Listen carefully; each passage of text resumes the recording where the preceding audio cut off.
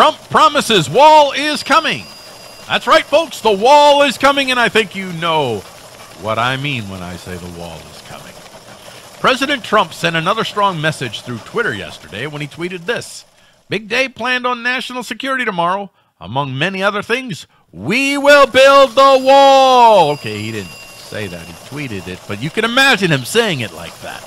To that end, 2 executive orders will be signed today, one which will call for a larger physical barrier. That language is very important. On the U.S.-Mexican border. And another that will restore the Secure Communities Program. A program that is designed to assure that local law enforcement enforce immigration policies. In an interview on ABC News today, President Trump said about the start of the building of the promised wall, as soon as we can physically do it. I would say in months. Yeah, I would say in months. Certainly planning is starting immediately.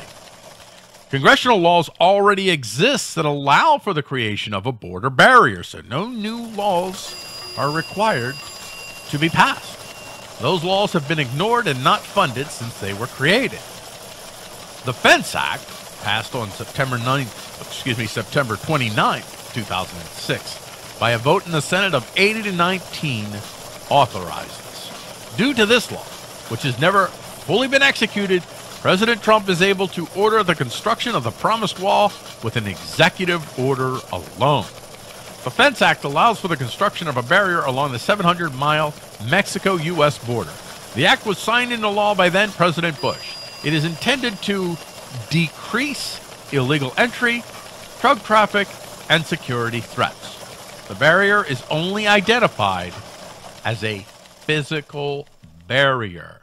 And that's where we get back to the beginning of this story, where President Trump used that term, physical barrier.